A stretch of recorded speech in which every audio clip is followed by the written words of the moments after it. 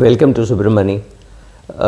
Doing a post-mortem analysis of any event is very difficult simply because we have the result bias staring us in our face. So let me take you back to the 1980s. India was, or maybe 1990s, I am not very sure. India was touring Pakistan, and Pakistan had a very great team. It had Zahir Abbas, Asif Iqbal, Imran Khan was in his prime, right? So that was the time when Pakistan was batting in a test match and they needed a few runs in the last 2-3 overs. So there was no restriction as to who could bowl. Bishan Singh Bedi was the captain and he decided to bring on himself. Now when you are a captain, you will always be accused of over bowling or under bowling. It's very difficult to say this is the time when I'll bowl. I'm sure all bowling captains, whether it is Imran or Bedi or Kapil Dev or Anil Kumble, have gone through this. This is the last over, it's an important over, should I be bowling it? Bishan Bedi decided that he will bowl the overs. The other choice was he had Mohinder Amarnath, whom he could have asked him to bowl, and Mohinder Amarnath used to bowl military pace. It was very difficult to get him away with, but then if you decided that you could take the risk, you could walk down the pitch and hammer him for a 6. It was not so much of an issue. He was not the greatest of bowlers, so given a choice between the world's best left-arm spinner, at least at that point in time, versus a military medium, Mohinder Amarnath, it looked like a good choice that Bedi was making, of saying, I'll bowl myself. So Bedi came on to bowl, and I think the batsman was Imran Khan, and Imran Khan hit him for I think 3 sixes, and the match was sealed. Pakistan won the match. Obviously Bishan Bedi was then castigated by the press, ripped apart by, I think he lost his captaincy, and all those things happened simply because of something called a result bias. Now when you know what happened with the result, it is easy to say that it was a bad decision. Though personally, if you ask me, I think it was a very good decision, because all these sixes fell very close to the boundary. It could have resulted in a catch, it could have resulted in a stumping. Imran Khan could have jumped down the wicket trying to hit a 6 and miss the ball and could be bowled. Any of these things could happen, and he was the most accurate spinner in the world, right? So that is what he was. And so why would he bring him on? So no, so Bishan Bedi was crucified for that decision. I'm not even saying what the BCCI did was right or wrong. Maybe Bishan Singh Bedi had already overstayed his invitation to the Indian team. But that tour of Pakistan was the graveyard for all our top spinners. Bedi, Prasanna, Venkat, Chandra, all their careers were now ending, and India did not have a great spinner to replace them. They just didn't have. Now cut to MS Dhoni giving the ball to Joginder Singh, who is unheard of before and unheard of after. Right? Nobody knows where that guy disappeared. A puny looking guy who comes and bowls, and Misbah-ul-Haq obliges by hitting really a reasonably bad ball straight into the hands of Sreesanth. Now there is a tremendous amount of luck, and this happened in the first ball. If it had happened in the third ball, the match would have been over by then. They did not need too many runs, right? So it's not the first time that Misbah-ul-Haq was doing something like this. Even in the 2007 World Cup, he let the match go when he needed 1 run of 2 balls, and he made a mess of it, right? So the question is, you have to know how the opposition will behave, and then you take a decision, etc., and you could be right or wrong. Like MS Dhoni would leave a lot of chases to the last, and you would wonder why is he doing that. But if he pulled off a rabbit from the hat, then you called him a magician, and if there was no rabbit coming out of the hat, then you said, oh God, this guy is an atrocious failure. Now going back to investment, what has this got to do with investment? And I'm telling you, all this was possible because that was a time when India toured Pakistan. I was watching the match very carefully in 2007, when I knew what happened in the match. So this is just in context, saying the result bias. When the result is good, you think the decision was good, and when the result is bad, you think the decision was bad. Now that is very difficult to know whether it is, like, for example, I keep saying investing in life is more like poker than like chess. For example, in chess, the chances of an amateur beating a grandmaster is zero.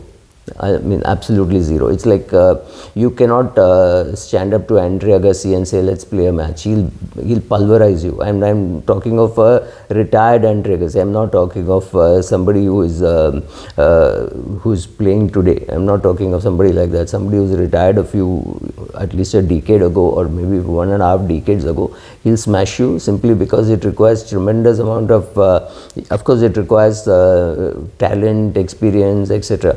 Similarly, in a game of chess, the chances of you beating Vishwanathan Anand or anybody is very, very close to zero. I mean, if you're doing some fraud like somebody did, and I'm not naming the broking company whose CEO did that.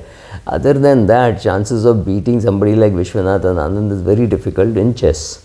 But in poker, it is not so difficult to beat a champion, right? So because there is tremendous amount of luck also involved. Now, same thing for your investments. You could make mistakes and you could still get away with it, right? Or you tell your dealer that ye becho, and he doesn't sell for whatever, and you don't notice, and after 3 days the price has gone up 20%. So these kind of things can happen. Chess, for example, there is a lot of the database of moves, everything is there in the computer. So chances are somebody can design an excellent supercomputer which will beat human beings every time, simply because it has some maybe 1 million new moves in its head, and it is able to compare and see what will be the outcome. Similarly, in investing, you can make mistakes and benefit by that. You can do something which is ridiculously wrong and still benefit by that. You could have just bought steel at the bottom of a cycle, saying, how can Tata Steel go below 150 rupees or something like that, and find that it has gone to 600 rupees, and you'll be able to sell it just because you got the steel cycle right? So something like that, or something like luck. It's a play of cards. The question is where you dealt a good hand, right? So it's very important to know how to analyze your decision. For example, in I think July 2018 or slightly before that, I sold MRF at about 80,000 rupees. Why did I sell MRF? No great logic. Don't even ask, because I don't know. I don't think I knew why I was selling, but I needed to buy, I think, Mindtree or something. I bought. It's not as though I kept the money in the savings bank account. And I just sold MRF. Should I have sold? I don't know. I bought it sometime in the 1990s, or I think 1997, 98 at about 800 rupees. Here I was sitting on a 100 bagger, and I said, let me pay some capital gains. That time there was no capital gains, perhaps. I'm not very sure. And I sold off MRF. It was in my mother's portfolio, and whatever I had, I just sold off. In retrospect, I know today it is at 87,000, so it's not really done too much in the last 5 years. Yes, it has done well, but it has not really, it wouldn't give a bonus, it wouldn't give a increase in the payout of dividend. The same old dividend was coming. So I said, okay, there are better prospects. The market will respect some other companies better. So I went, I think I bought Mindtree. I'm not very sure. Today I don't have Mindtree, so I don't really know. So it is very difficult to go back and analyze a decision unless you maintain a diary and you say, okay, this is what I will do, this is the decision, this is the reason why I am selling. For example, if I sold, let's say I had Google and I sold Google saying, oh, it can't grow at this speed. Google is a classic company which is 240 billion turnover and still grows at 30%. The share price has grown at 41%. So this kind of growth we would never have attributed to a big company. How many big companies would we know where the growth is 41% or 30%? It's so difficult to believe that this can happen, but it has happened. So if you reach a stage when you say, oh my God, I don't think Reliance can grow faster than this, or Reliance will grow bigger than this, or it will make money because I think it is grown in size, it cannot grow at 30% like some other company can grow. So because I want growth, I will sell Reliance and I buy something else. But it turns out that Reliance enters some new fields and grows at a fantastic pace there.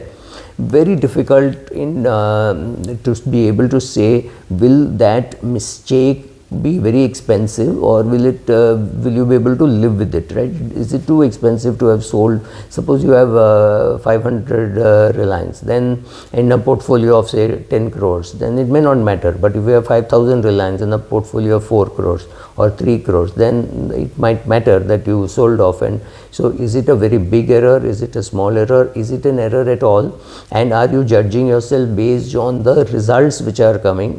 Very difficult to say. So decision analysis is very important, and for decision analysis as an investor, the most important thing is to maintain a diary to say why you're buying or why you're selling. For example, the reason why I bought Zomato at 47 was I thought Ashwath Damodaran had said 47 is the price, so at which his valuation I thought was 47, so I bought. Then it went to 45, so I bought, and then went to 41.